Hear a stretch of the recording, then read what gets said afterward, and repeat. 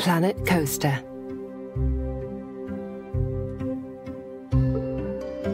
Cozy up and snuggle down, for tonight's story is all about Planet Coaster.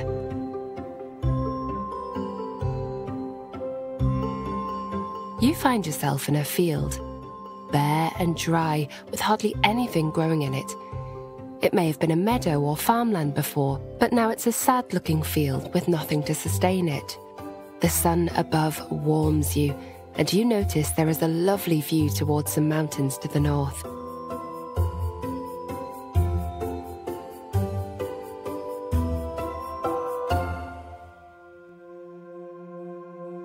You wonder why you're here and what you could possibly do with this field.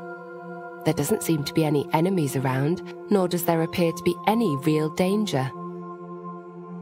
As you wander around contemplating the reason for you being there, you hear a voice carried by the wind. This land is for your imagination. You have helped many games in your journey so far, so you have been given this land to create whatever you want.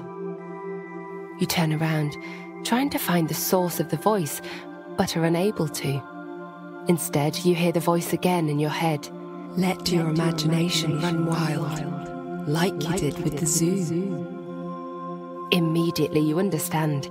You find a little hill and perch on it, surveying the land and trying to figure out what you wanted to do with it.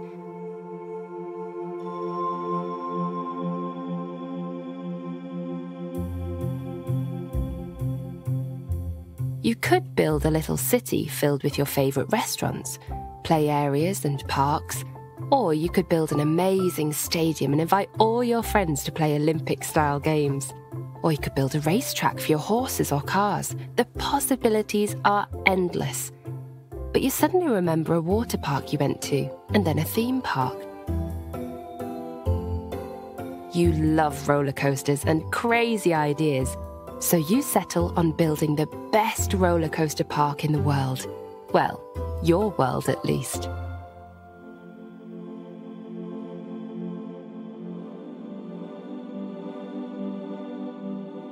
You concentrate and start to imagine the layout first. You think about where you want to put your entrance and what kind of theme park you are building. Your mind races with colours and shapes, rides and attractions. You decide to focus on roller coasters first. In your mind, you start to picture the entrance gate. It's tall and made from iron bars, allowing you to see into the park. The gate is always open though, and it funnels guests towards the first ride. The first ride is called Roar, and you imagine the screams and roars of laughter as people ride it. It's a wooden roller coaster, so it feels rickety and unstable, the way you want it to, so as to scare those riding it.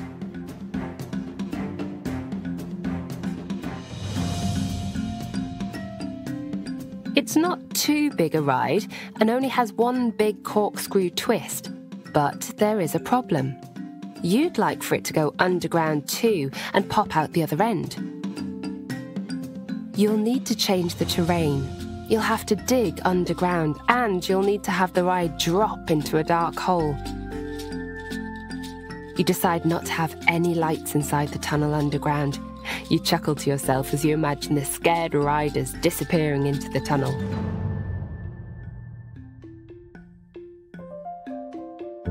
As you think about all the details in your mind's eye, you get carried away with the rest of the park. With your eyes closed, you imagine a few food stalls and restaurants, some toilet facilities, and even a gift shop. You lay them all out in your head, making them easy to access. You then think about Roar again, completing the ride.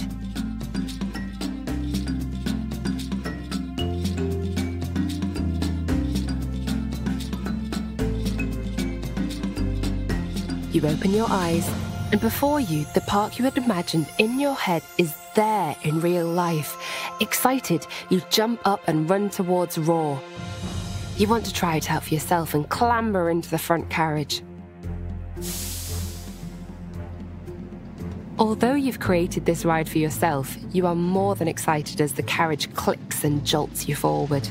The clickety-clack of your carriage climbing slowly is almost painful. You rock forward and backwards, trying to make the carriage go faster, but you stop as you take a look across the park as you get higher. It's a wonderful space, and you're surprised at how high you've made the first climb.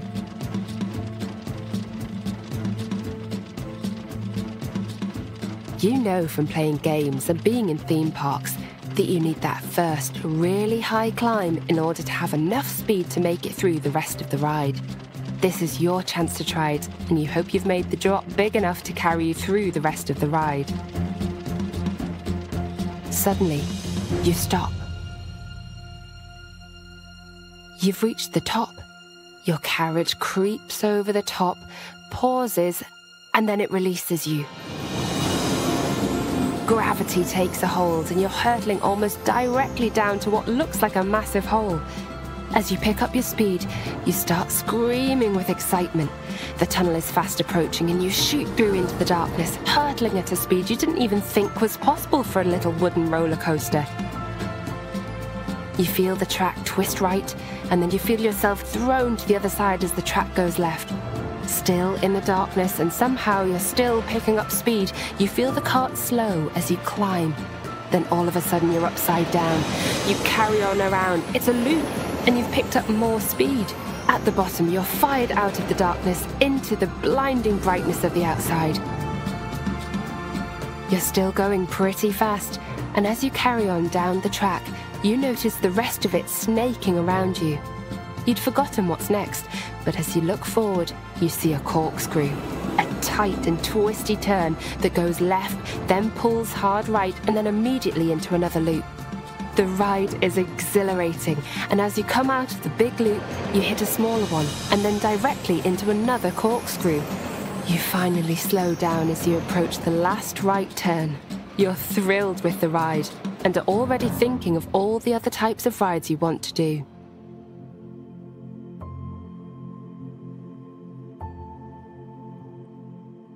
You decide to go around the roller coaster again and again, studying and learning every twist and turn so you're able to make the next one better, faster, higher, and scarier.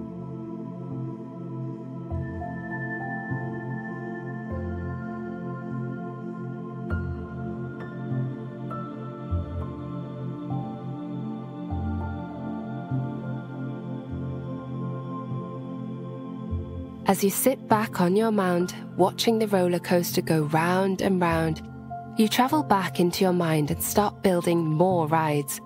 But you're stuck and don't know how to make them different. You decide to inspire yourself with all of your adventures thus far, allowing you to theme each of your rides. You could have a Wii Sports-type ride or attraction, where riders narrowly miss tennis balls and massive soft golf balls and ends in a 10-pin bowling pit.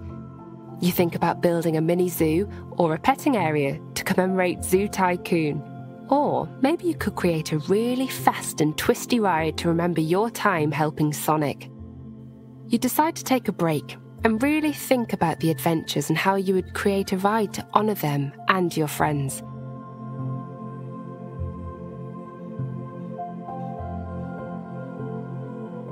You remember a phrase, "Rome wasn't built in a day," and you finally understand what it means.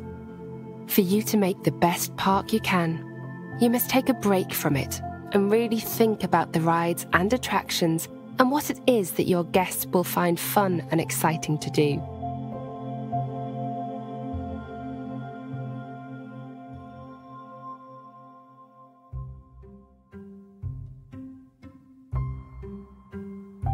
You decide to think about the things your friends and siblings would like to do, and you start to focus on the park around them.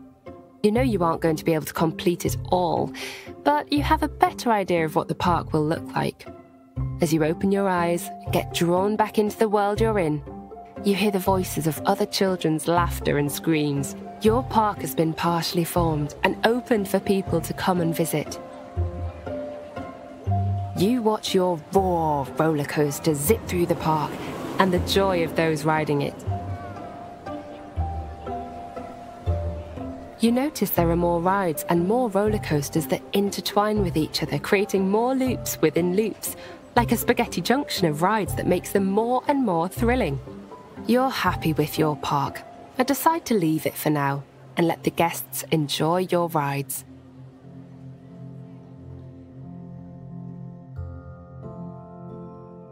You're exhausted from all your planning and thinking, but are satisfied that those in the park are having a great time.